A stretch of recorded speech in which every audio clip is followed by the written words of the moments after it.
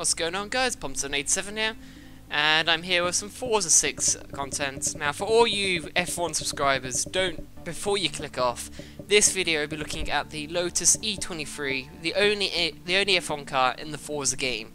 And I saved up a lot of credits to get this. I believe it's the most expensive car you can buy on the game, 2 million credits, and I finally got enough after quite a bit of playing in this game, and a few prizes and the spins and stuff like that. And I finally got the Lotus E23. I'm just going to look through the liveries now. And the first one is a nice one of a Ferrari livery. That actually looks pretty good on that car.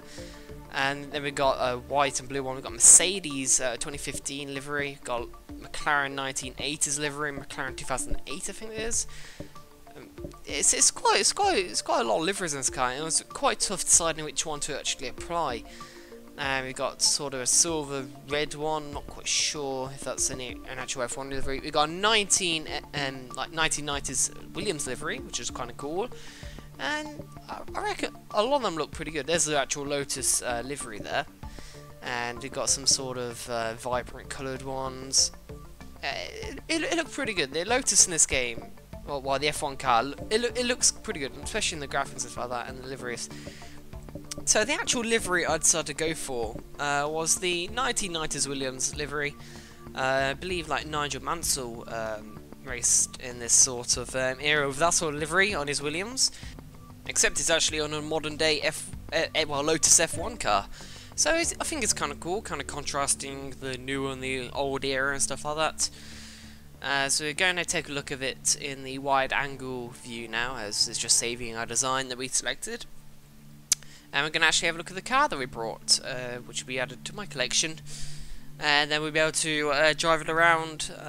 It unlocks basically driving around like whatever race you want, and time trial laps and stuff like that. And I believe we will do a hot lap around Monza, just to show off how the car handles and stuff like that. But first of all, we're just going to take a look at what the car we brought and the livery.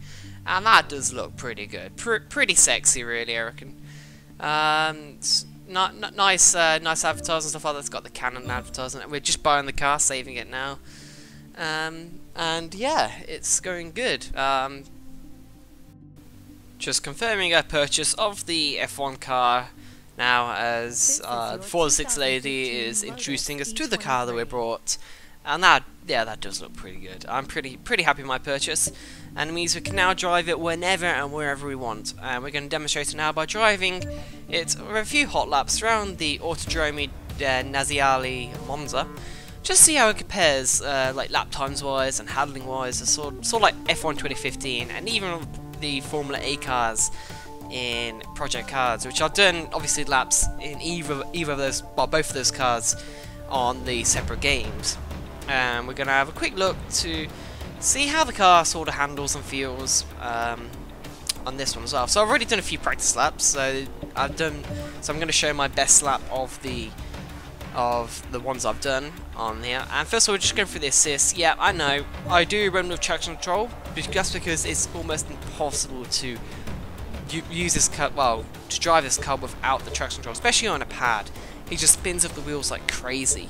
Even like 4th or 5th gear, it's it's really hard. And just something I can't do. Yeah, I never said I was perfect. But here we go, going into the lap now. You saw the setup as well, where I didn't really change much of the setup.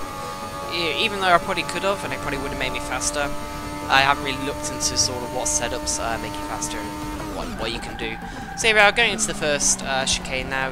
They blocked it off, so you can't really corner cuts, which is pretty good, and we took it very nicely through there.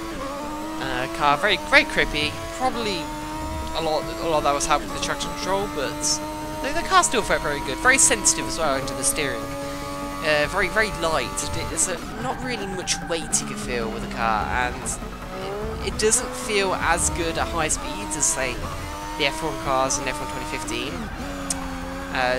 It's sort of very unpredictable. I don't know. It was still very fun to drive, and it was actually kind of, I'd say kind of more fun to drive in low speed turns. But there we go, went through the second Lesmo, got a perfect turn, now going off back straight towards the Scar underneath the bridge. So yeah, we are using Racing on as well, just because, yeah. If you want to provide hate to the assist I'm using, please go ahead.